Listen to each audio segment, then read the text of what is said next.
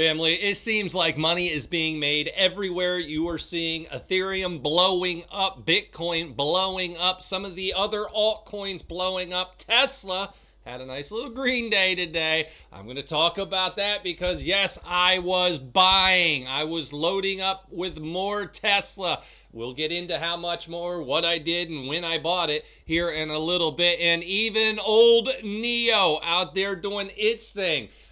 Are they tied together? That's my point I want to kind of talk to people about. We got a lot of things going on. We got the crypto running. We got some of the EVs running. It was a interesting day, to say the least. Now, I bring a lot of this to you. All I ask, hit that like button. Do me a favor. We're going to try to get this over 2,000 likes. All you got to do is hit the thumbs up.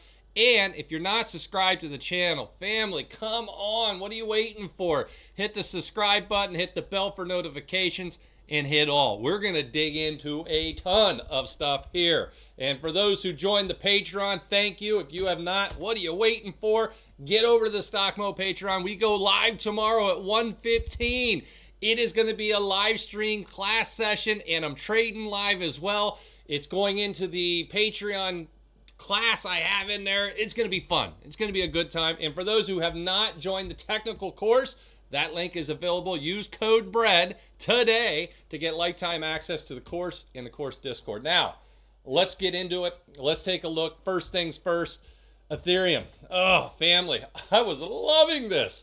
You know how much money is being made on Ethereum, Bitcoin, and some of these other plays right now? A ton. Just to give you an idea, I know there's the Bitcoin family out there. I'm not leaving you out there. I don't have any Bitcoin. I have 0 Bitcoin. And of course, you look and say 72,000 compared to 4, you're missing the point. It's the percentage gain. It's where is the money being made? And for those who do not know this, institutions, from the articles I've been reading, the research I've been digging into, institutions are now more heavily concentrated in Ethereum. That means when they're moving all that money in, they're putting a little bit more in Ethereum. It's not a massive amount, but it's the fact that they have more in Ethereum because I think the risk reward says that Ethereum gives us the biggest bang for the buck, and they are getting a big bang for the buck. Now, are they winning? Remember what I tell you. It is about what they do, not what they say. So the articles you hear is all about Bitcoin, Bitcoin, Bitcoin, Bitcoin. But let's go ahead and take a look. How about the last month? Ethereum, 60% up. You know how I feel about that? I'm loving life. How about Bitcoin? 49. Whoa, whoa, whoa, whoa, whoa. Bitcoin's the one that has the spot ETF. This doesn't make sense. Mo, everybody's been saying that Bitcoin's been exploding higher. They have. They're up 50%. That's a huge run for 1 month. But old, right here, been telling you that the risk reward is truly better for Ethereum. And here it is at 60% up in 1 month compared to 49%. Well, what about year to date? 71.47. Bitcoin, 63.38. So you're getting a little bit more, about 8% more on your Ethereum year to date. That's over the last 3 months. So we got good things, right? So I like Ethereum. I like what I'm seeing. I think the potential's there. But then we move into, and I did not look at this yet. I pulled up Doge and thought it would be interesting. How did Doge do over the last month and 3 months, basically year to date? And it's wild because I don't even know the answer to this. I have a feeling that it crushed it. And that's because the altcoins, once you get that pump from retail money, they don't want Ethereum. They don't want Bitcoin. They want the ones that give them a chance to go 100, 200, 300, 400% up in a short period of time. And I get it, family. I'm with you. I love it. I got Dogecoin myself. And here we go. How about 1 month? 115%. Mo, why are we investing in Ethereum and Bitcoin? I don't know. How about year to date? 89%. So it's more realistic there. 89%, Bitcoin 63, and Ethereum 71. So there you go. The old dog on the porch is, you know, to be funny, Doge. We got the big dog, Bitcoin, and I would say the young and up-and-coming dog that I think is going to take over everything, Ethereum. And yes, I am heavy Ethereum. Now, moving forward, made some big, big, big moves out there today, and I got to tell you, it's a little wild, and I want to make sure I share this with everyone. The moves I already talked about over at the Stock Squad, and of course over at the Stock Mo Patreon, and we'll dig into it. First things first, Tesla. Tesla. What are you doing to me? We had a real nice day today going, and of course it kind of came down there. It was up 180 something, all the way back down to these lows at the end of the day at 176. And guess when I bought? And I was using the bread recipe. I waited patiently all day to get my stock. And when I saw that dropping and that steep drop right here, bread recipe was telling me you were about to hit a bottom. And that bottom hit in the RSI, which I'm going to show you here. So I added in at that point, and 160 something, or 176. Or yeah, 176 point something, got in, and it rode nicely higher. So I felt good that we were able to time the bottom with the bread recipe. If you haven't done it, get the course. I'm telling you, it's good stuff. So we come in here, and here's where I was watching it. I had a line here. I thought, well, if it breaks this support, it's going to crash all the way down. As you can see, it got closer, broke it. It really ran down here under 25 on the RSI. You can see it got all the way down there. Like, it was disgusting how low this thing got. At one point, we were looking at 14 on the RSI. And as it got down to 14, I teach the people in the class that once you see that 14, you got an oversold situation. That's when you can scoop up some shares, absolutely expecting it to go up and test the 50. If you're blessed, family, if you're blessed, you'll have the 50 get broken. And that'll lead you up to some buying to continue. If you're not, you're going to see it hit the 50 and bounce back down. So there's a little bit of gambling involved here. We got down here. I bought it 160, I believe it was 169 or 176.8 something right in here. And then, of course, up and down, and then the takeoff at the end. That's because you had so much downward pressure here.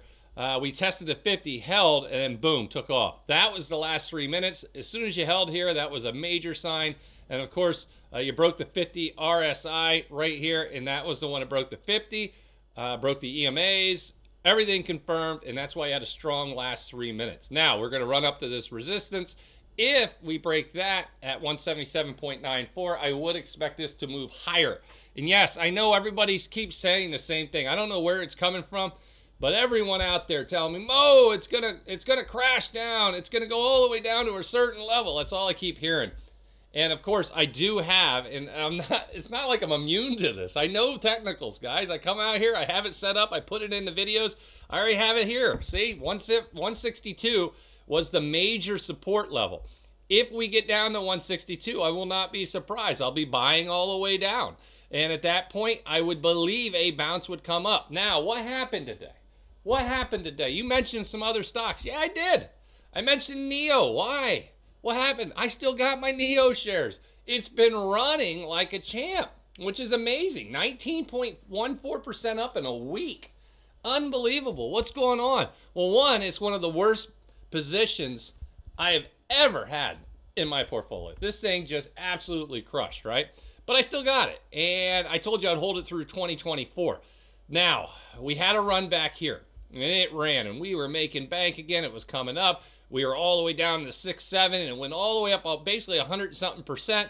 Big run, and then the collapse down. And, of course, then a mini run and collapse down. So what happens is they keep expecting help from the government in China to support business, stocks, all this stuff. They don't get it, and then it moves down further. We're going to get it again right here. They did not get it.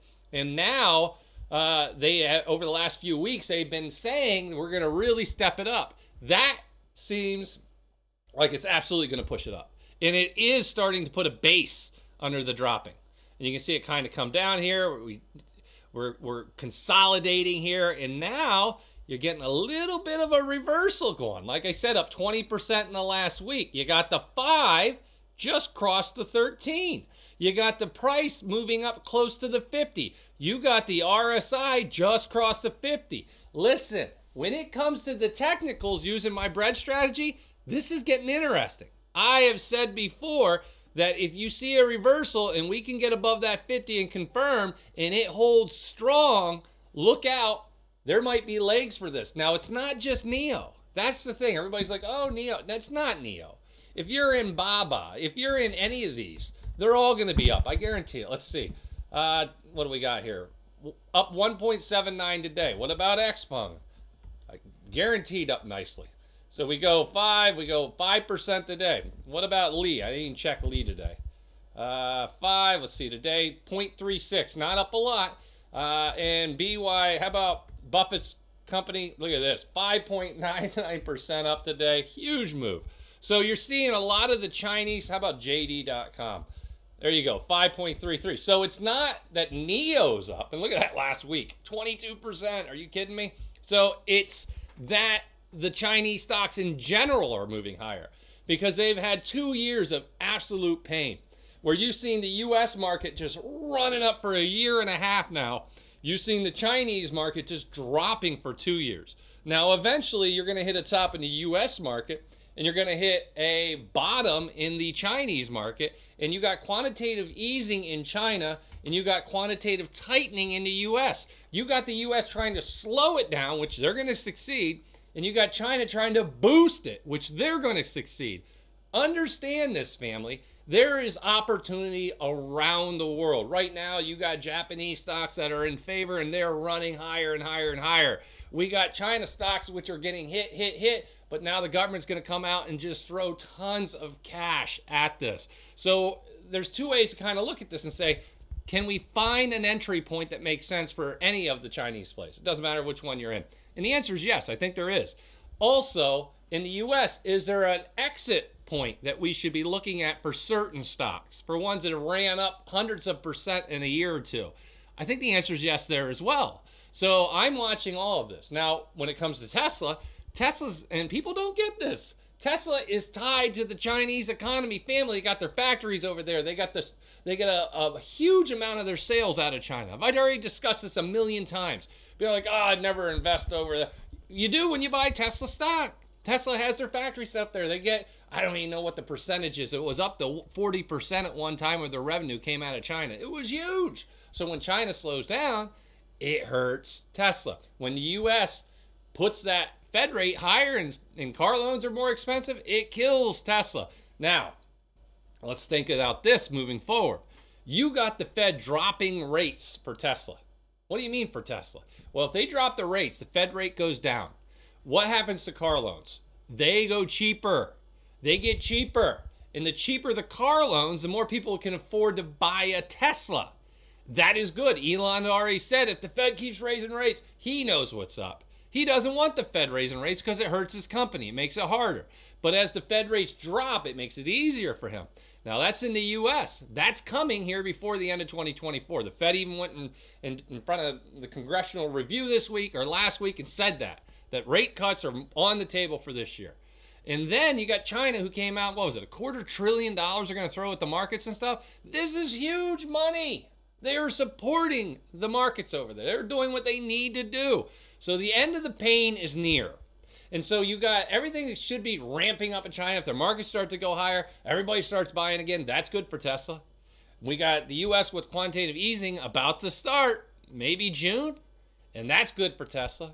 So we got a lot of things that are going on that will be good for Tesla as we move forward. Is it instantly hit and it's priced in today? No. Family, no. So for those out there saying, you bought today, Mo, you loaded up today. I've been loaded up last week and I loaded up this week. Yes. I am a long-term Tesla holder. I believe this is going to do very well.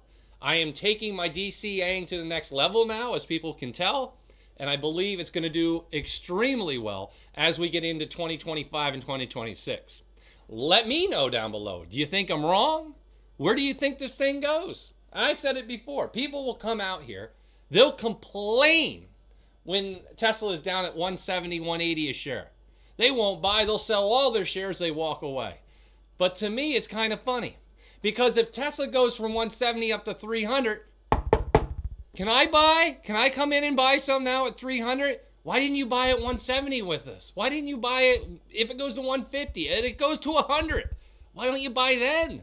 Because it's dropping. No one, it's like a party and there's not a lot of people there. I don't want to go then. I want to go when everybody's there. It's more fun and more exciting. Yeah, but that's not when you make the real money. When there is just pain and misery with a company, but it's still the best company, that's when you snag it. That's when you get it. You grab it. It's just like Ethereum.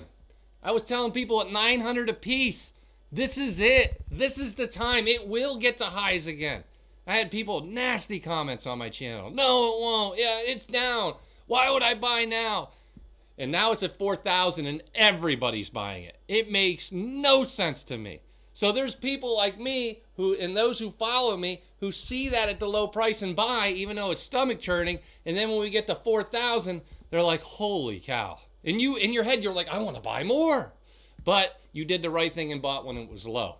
And at these higher times is when you can literally start taking a profit if you want. You can start taking your money off the table. Take out your initial investment, move it into treasuries, whatever you want. And that's a whole different ballgame.